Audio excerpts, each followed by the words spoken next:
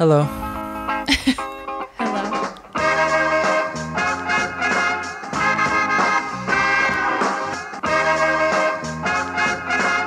Hi, everybody. Welcome to the Halfie Project podcast. My name is Becky, and over here is my co-host, Cedric and Becky. What's going on, everybody? Oh. And, well, you're listening to the Halfie Project podcast, and we're so happy that you're here today.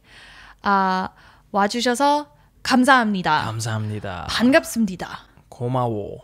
Oh, wow. He flipped it out there. Mm-hmm. Any of our Korean language speakers will understand that we are using two different types of language here. Formal and informal. Yeah, this is the basis of the Korean language. That's right. Or I was going to say 반말, 높임말, or 존댓말.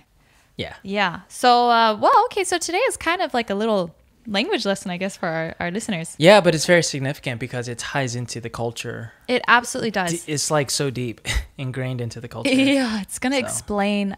I think it will help explain a couple of things.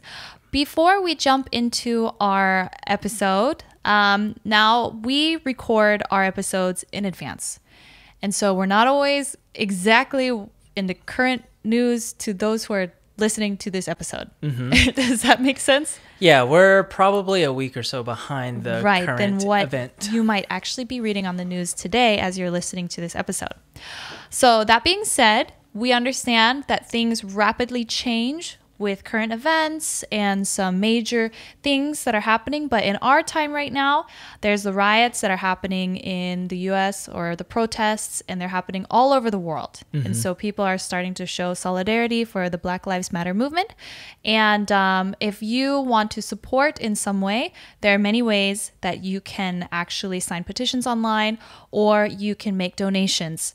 Honestly, just search and there's going to be so many things. So anyway, this is just to say if you guys are still out there protesting, we are here with you in spirit. 100%. All right. That being said, let us now talk about the episodes. Okay, this is exciting because we can go so many different ways with this. I know. Well, let's break it down first. Okay. For those who do not speak Korean, let's try to explain the basic fundamentals of speaking in Korean. We're always saying like, oh, Korea is very hierarchal structure, very social hierarchy structure, right? You call oppas and 언nis and hyungs and nunas, and you have like specific terms for those who are older than you. And we're aware that there's these respectful barriers between ages and power levels, right? Right. But I think something some people might not be aware of is it's not only baked into the culture, it's baked into the language. Yeah. And could you take it away? Sure. Yeah. So we have what's known as, let's say respectful language, and then we have the informal language. I guess formal and informal. Right. Okay. And actually, it's not as binary as that. I mean, there's actually a spectrum of formality in the Korean language, and then there's just super informal. That's and there's right. like semi-informal, so there's a spectrum. And basically, when it comes to formal language, that's sort of the default language or way of speaking, because when you address someone that you either don't know or you address someone who is in a higher position, whether it's in work or in government or even in family. Or someone who is older than you, the default is respectful language. That's right. Most of the time. Now, there are exceptions.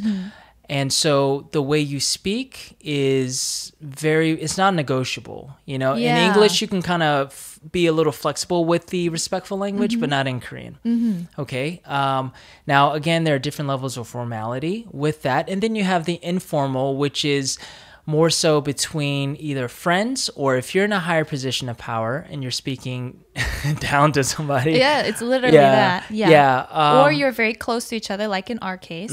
Or even with like, you know, at a certain point, you can actually speak informally to your parents, depending on your type of relationship with them. That's right. Yeah. Yeah. So, so those are the two basic types, and again, it's a little spectrum within that. Yeah. Yeah. And what is the purpose of having these structures inside the language? What is the purpose of that?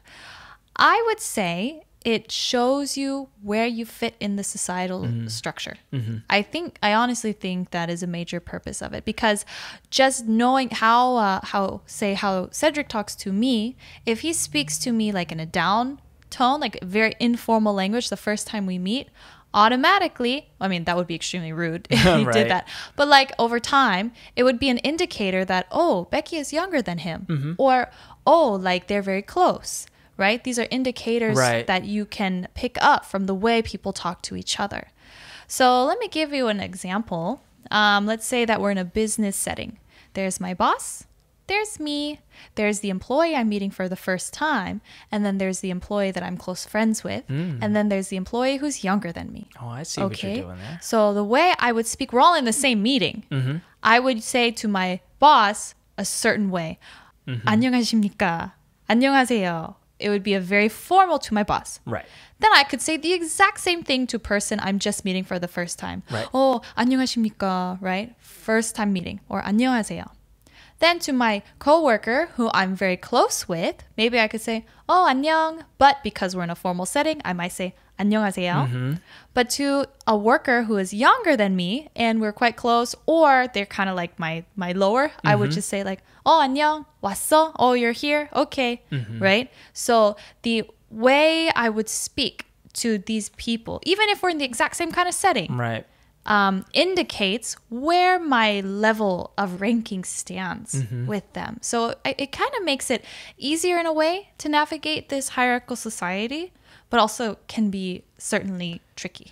Yeah. It's a good thing and a bad thing as I see it, because one, you never. It's good because you will always know your place, or you can quickly know where your place is. But then it can be negative because a lot of people feel kind of restricted and weighed down by it, and even sometimes disrespected. Yeah. And another thing is, it sounds, I can only imagine for those of you guys listening that may not be familiar with how the Korean language or the hierarchy system works here, it can sound overwhelming. But I think after some time here, you will just get it. It'll become just kind of internalized.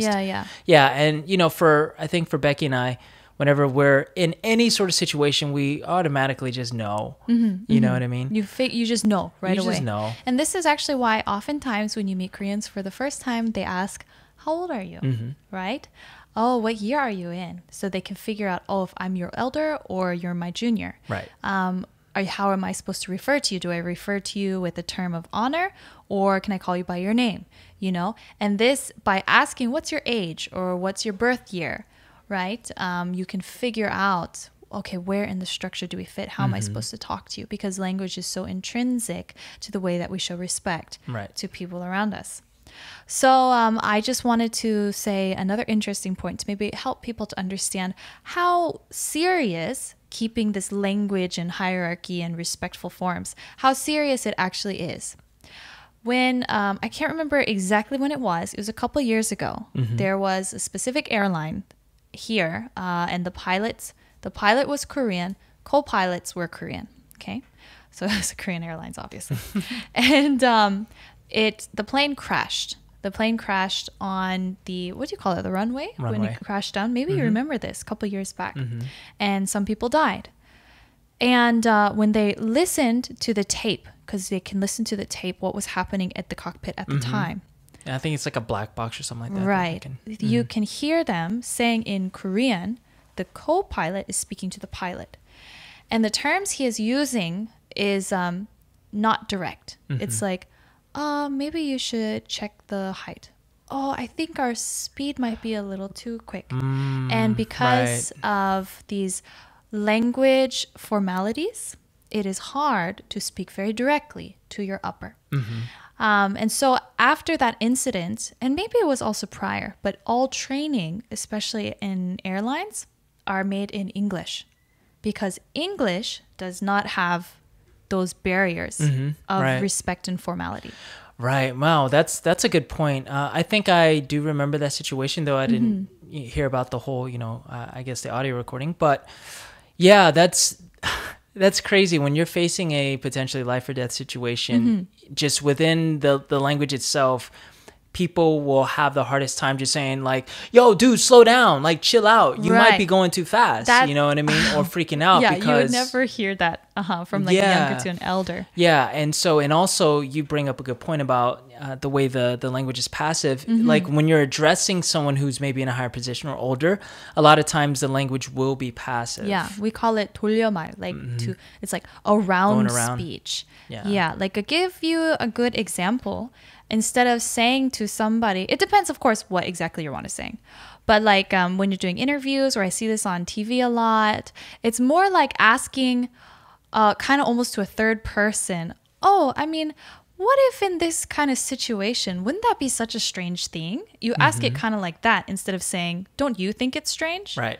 You know what I mean? So this round speech can make it hard in tense situations, or like you're trying to be very direct. Right. Because it's baked into the language. And we separate those things by 반말, informal language, or 높임말 or 존댓말, which is formal language. Right. So it's very distinct in the Korean language. And it plays a huge part and how people navigate the social and business world here. You know, it's funny. Yeah. Even within the language, like when you're like, let's just say you're encountering strangers, like I've seen this actually in real life. I've also seen it in like movies and TV, like when these two people who don't really know each other, they're not close, they're fighting. Oh, yeah, I know. Isn't that funny? Yeah, they're like clearly angry at each other, but they still have a level of respect in the language. Yes, yeah. Right. So they might raise their voice and they might look angry, but they'll still, you know. They're forced to use the formal form with each other. That is funny. Now, I think it's funny that too. doesn't happen all the time. Sometimes, like if you're just so mad, Yeah. you know, they might just go to like panma or just like the informal language and just call them names or something. But right. Yeah, a lot of times, even in tense argument, like in arguments or something, they might even still use There's still this level, language. this layer, because it's inside the language. So do you feel comfortable using respectful terms or informal terms? I feel comfortable in that I like the position. Mentally for me, I'm comfortable because I'm used to it. Yeah. I grew up respecting elders. Yes, totally grew up that way. It is a little bit difficult for me to speak it because I always second guess myself and like, oh, what if I didn't say that correctly or respectfully? So I do get a little nervous in that way. But I am generally comfortable with it because I feel like I have a Korean brain that can see things through the Korean lens, then also have my American brain. So in certain situations with Korean people, say, for example, in the workplace, when I'm surrounded by coworkers and bosses, I'm in the Korean mindset. Even though I can't communicate as fluently as I need to, like I still understand. You know what I mean? Sure, so it's just it's a little strange, but yeah. So I'm used to it. Yeah, same here. I'm so used to it, in fact, that one time I went to a cafe, and when I was ordering at the cafe, sometimes, you know, like cafe can be a little bit more informal with you if you've been there often, or you're obviously younger than them. Actually, typically not in the service area, like even in service. But regardless, I went to this cafe, and the cafe guy who was working there, who was maybe my age, maybe a little bit older, he thought I was like a really young student. And so he called me 학생, which is student. So instead of 손님, which is customer, usually you'd say, oh, respected customer, right? He called me 학생, which is student, without any term of respect. He was like, oh, 학생 뭐 줄까? Like that. Right. Like, hey, student, what do you want? Very informally. And something inside me that I didn't even realize bulked a little bit. And I was like, excuse me. Right. Like, are you using informal speech with me? You're a customer? And it like just was something that came out of me without even realizing. And so I just was like, okay, shake it off and moved along. But I was thinking, say I was in the States, you know, cafe worker could say like, hey, what do you want? What can I get you? Right? Which you wouldn't consider it necessarily as rude. Right. It's more like the tone of voice you're using, or maybe you're using different kind of language, like, hey, you over there, what do you want? You know what I mean? Then you would feel like, okay, that's a little bit rude. Right. But in itself, the term in itself, hey, what do you want, is not necessarily rude. But in Korean, it's actually literally inside the form of the grammar structure that Yeah. makes it rude or not rude. Right. Yeah. Yeah. Here's another thing that I actually like about the formalities and informalities. Like when you're meeting someone, let's just say you slightly know somebody. Maybe you've come across them a couple of times or they're mutual friends, with someone that you know. And once the switch goes from formal to informal, it's almost like a good feeling. It's like, oh, okay, Yes, cool. And then you feel like automatically closer. That's right. You really do. It's really weird because in Yeah. America that never happens with No. English. So as soon as that, let's just say, for example, like as soon as a younger girl calls like mi oppa, you know what I mean? You can use formal language with oppas. I've done that. Right. No, of Yeah. course. But like, let's just say we've become informal in the language, and we're both comfortable enough. Like, then I all of a sudden, one, I feel closer, and two, I feel like, oh, now I have to kind of protect or I have to, take care of, Immediately the relationship has changed. Yeah.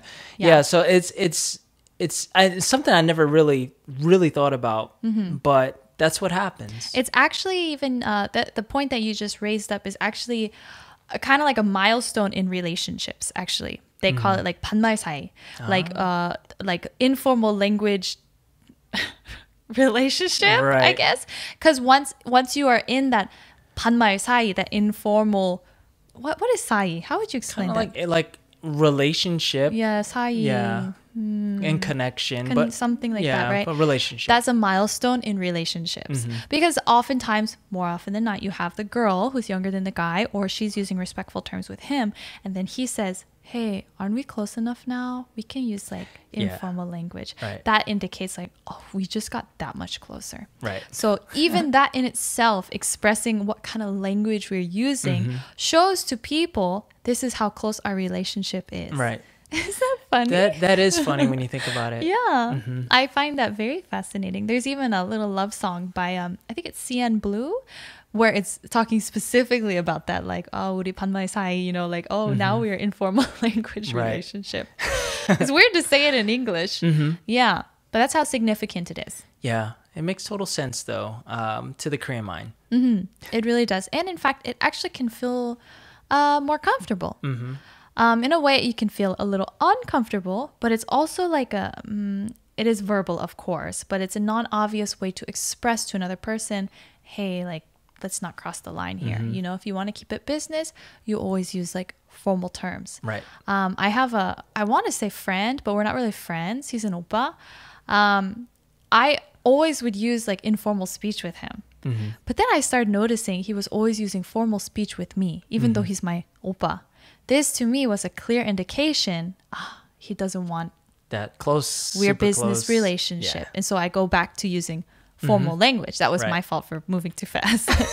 But these are indication points. Or even if you're fighting with a Yeah. friend, sometimes if you want to express, hey, giving you the cold shoulder, even with your close friend, you will use formal speech. And that's like, well, a clear sign that you're not happy with me. Right. You have separated, you made the distance between us. Right. Yeah. Yeah. And I would venture to say in the, say, for example, workplace context, like to your bosses, unless you're just like low key, super tight with them, or he's your brother or something, you're never probably ever going to use informal language with Very them, rarely. especially in the workplace. I mean, maybe outside, depending on your relationship, but like You and your boss, never. yeah. Yeah, and I was in a position where even when I was at a Korean company and I had some people who were my juniors and people my seniors, obviously, I always kept it like 존댓말 the whole time. Formal like speech. Yeah, formal. It's just respect. Yeah. Honestly, it's a Yeah. way to show respect to your coworkers.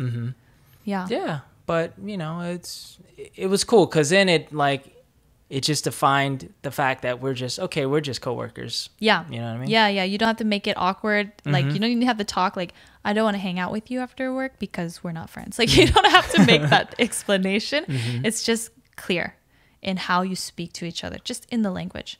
Yeah, I find it extremely interesting. And that to me also makes me feel in a way that Korean language, though it is also very complicated, in a way is also very simple.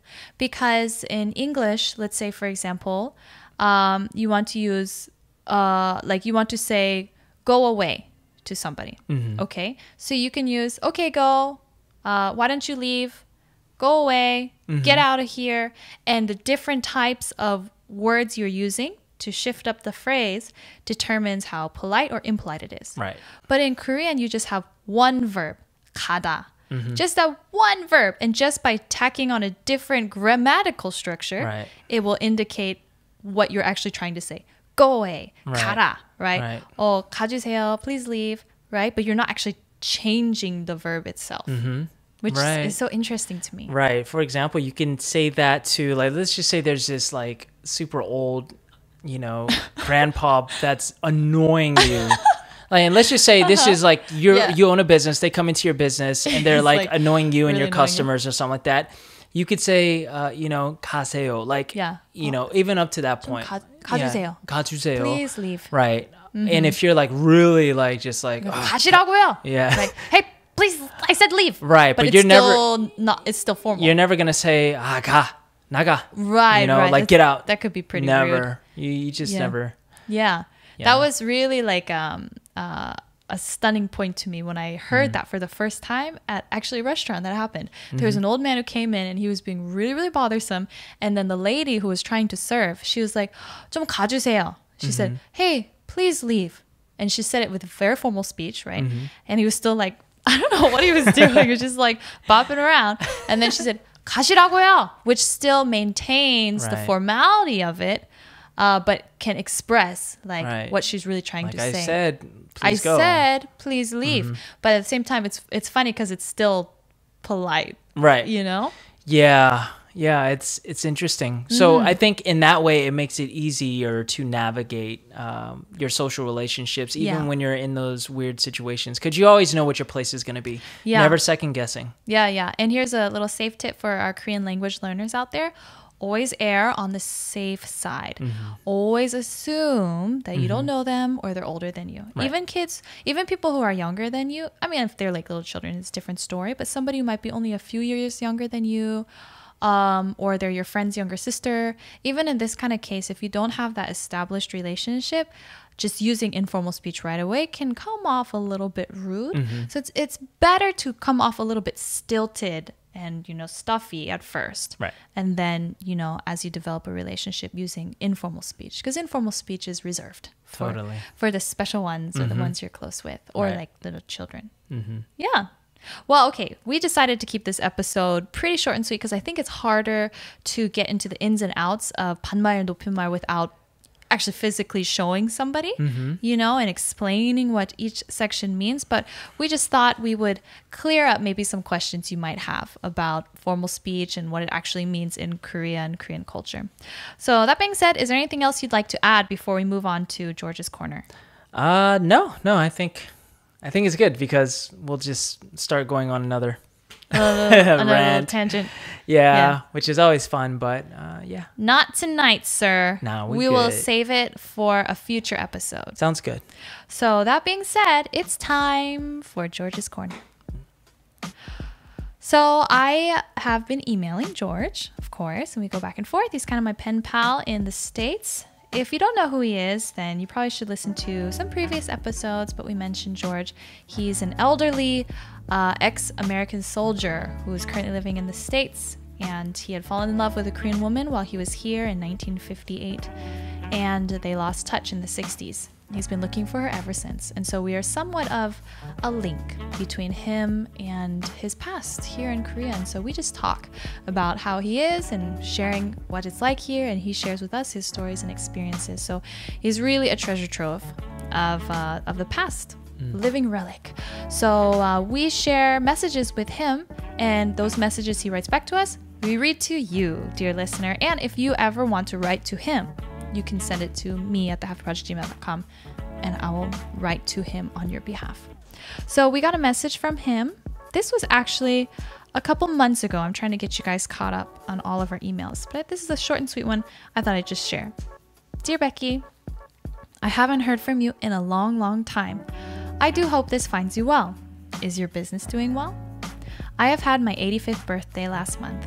Time continues to fly by. Becky, do you know any older Korean that would talk with me about the 1950s and 1960s in or near Seoul? Hannam-dong really interests me. Thank you, your friend George. So, well, first off, happy belated birthday to dear George.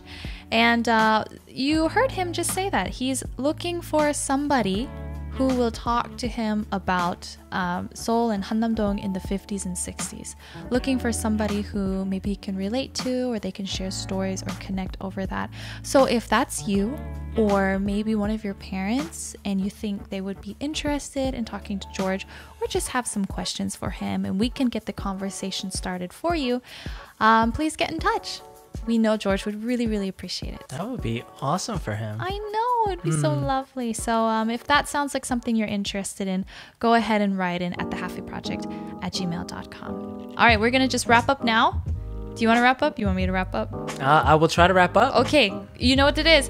Hit up the socials, the subscribe, and email. And then you pull it together with our final phrase. Okay, this is going to be my first attempt to close out the podcast, so bear with me. But thank you guys so much for listening and also watching if you're watching on YouTube. And if you are on YouTube, make sure you subscribe to the Halfie Project on YouTube. But since this is the podcast, make sure you subscribe to wherever you listen to your podcast. Follow us on social media at the Halfie Project on Instagram and also on Facebook. And if you have any questions or you just want to share your story, write to us at thehalfieproject@gmail.com. Did I get everything? That was perfect. Oh, I should have just went and ended it. That's then. right. I'll do it for you. Thanks for listening, everybody. We are the Halfie Project.